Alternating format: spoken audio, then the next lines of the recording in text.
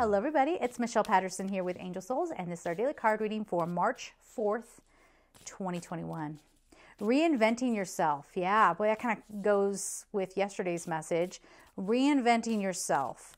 Part of this, again, we as humans, we always think that reinventing ourselves has to do with creating something outside of us, and that's not what this is. That's not what this is. This is about changing on the inside. All right, it's changing on the inside. Let's see. Oh, there it is.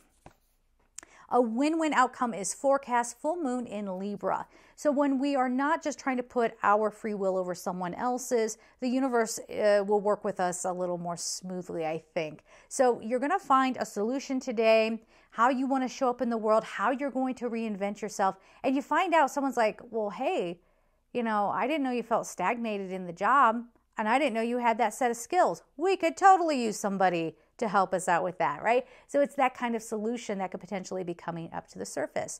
In love or in potential love, this could be, I feel like this is very much kind of like soulmates still bouncing lessons off of one another. And it's a soulmate because they will not take nonsense off of you. Your manipulation will not work. They will call it out and say, what are you doing?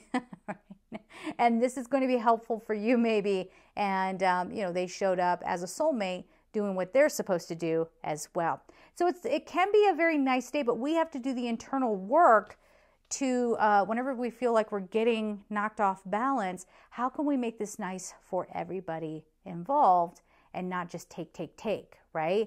And we take out of fear because we think like, if I don't get this now, it's going to be gone. I can't have it, so on and so forth. So where can you, it's all about the flow, but where can you take accountability as well?